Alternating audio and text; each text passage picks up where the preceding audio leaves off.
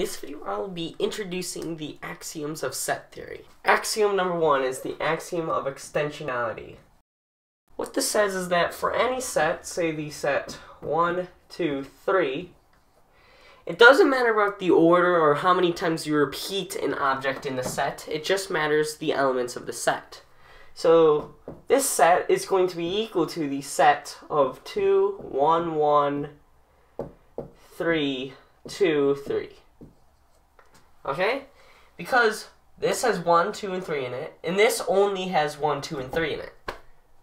And so these two sets are the same because the order and the amount of times you repeat an object doesn't matter. Okay, and how you say this is that for any set x, that's what this upside down A means, for any x, and for any y, okay, it's assumed that these are sets. Any object in axiomatic set theory is a set.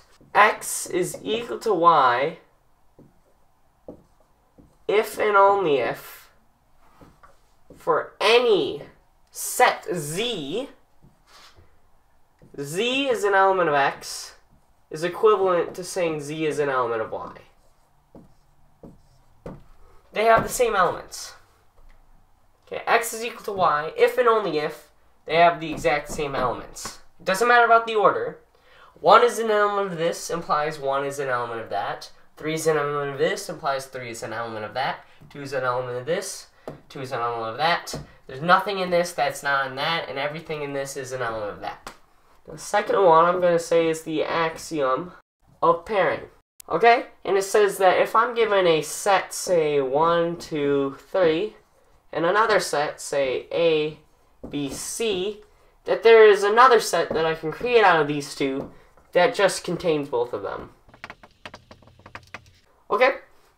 And so the exact statement is that for any x and for any y, or for any set x and for any set y, there exists z such that x is an element of z and y is an element of z. That, again, just says that for any two sets, I can put them inside of a set. Axiom number 3 is the axiom of union. Remember that in axiomatic set theory, every single object is a set. It doesn't matter whether it's 1 or 2 or 3. We view them as sets. And I'll show you how to construct the naturals as just a set of sets, but that'll be in a later date.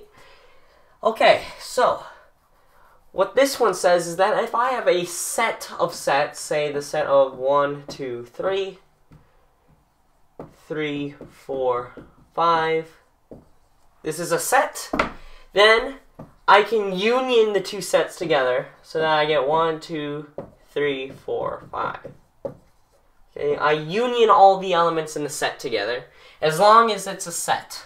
Okay, so for any set x, there exists a y such that for any z and for any u, an element of z, and z an element of x, implies that u is an element of y. Okay, so that's the union. Okay, for any element of a set in x, that element is in y. That's exactly the union of all the sets. Okay, and number 4, sort of weird, it's called the Axiom of Regularity. And what it says is that for any set, say 1, 2, 3, I pick one of the elements, which remember is a set, say 1. In this set, I'm going to say might be, say, the empty set, okay? In our whatever axiomatized sort of way of defining the natural numbers, let's say 1 is the empty set. And what it says is that for any set, there has to exist one element in which it's disjoint. Okay? So 1, the empty set, is disjoint from this set because there are no elements in the empty set, and so there's no elements of this, which is also an element of that. Well, really, what this axiom is saying is that if I have A an element of A an element of A is impossible. Can't have it because, by this axiom, if I have the set of A, there has to be an element of this which is disjoint from it. Okay, so that means that the only element of this is A. Okay, so that has to be the element disjoint from this, meaning A cannot share any elements with this, meaning that A cannot be an element of A because A has to be disjoint from this set. It prevents infinite descent of just sets, right? We don't allow that. Okay? And that just makes set theory so much better. Okay? It just gets rid of a bunch of paradoxes. It makes it great. And the formal statement here is that for any x, there exists a y such that y is an element of x and there does not exist z such that z is an element of x and z is an element of y. Okay, so this just means they're disjoint. This means y is an element of x. So these are what's known as just normal set theory existence theorems, okay? If there is a set, then this property must hold. Those were what all the axioms before were, but now I'm going to go into construction axioms. Axioms that allow you to construct new sets from old sets. Number 5, the axiom schema of specification. Okay, and what it says is that if we're given a rule phi of x, say, like, x is even, and x is a natural, just so that it makes sense. Okay? And then what it says is that given a set, say, n, I can construct a subset of all the set of x, such that x is an element of whatever set, which is n, and phi of x. So for any requirement that I create phi of x, I can create a subset of some set using that requirement. And so the exact statement is that for any x, okay, is that we're going to be given a rule, and this is why it's a schema, because this is for each individual rule. Every single individual rule has its own axiom, because I can't write for all phi, because that would mean phi is a set. We have to use just phi outside of it. We have to reference phi from outside of everything. For any x, there exists a y such that for any z, okay, is that z is an element of y, implies that z is an element of x, and phi of z. Number 6 is going to be the axiom of power set. And the axiom of power set basically means that if I have a set, say 1, 2, what I can construct from that is its power set. So the set of the empty set, the set of 1, the set of 2, and the set of 1, 2. This is the set of all subsets of this set. So the axiom of power set says that for any x there exists y such that for all z, for all u is an element of z implies u is an element of x. This implies that z is an element of y. Okay? This is constructing the power set. This is guaranteeing that z is a subset of x. This is guaranteeing that z is an element of y. Y here is the power set. And number 7 is the axiom of replacement. What this basically means is that if I have a function f that brings you from one set into another, then the image of f, or written f of a, is a set. And so what this means is that we're actually going to have a schema. The axiom schema of replacement. Given a requirement phi, so this is going to be phi of x, y. For all x, if for all y is an element of x, implies that there exists a unique Z, there exists a unique Z such that phi of yz. Okay?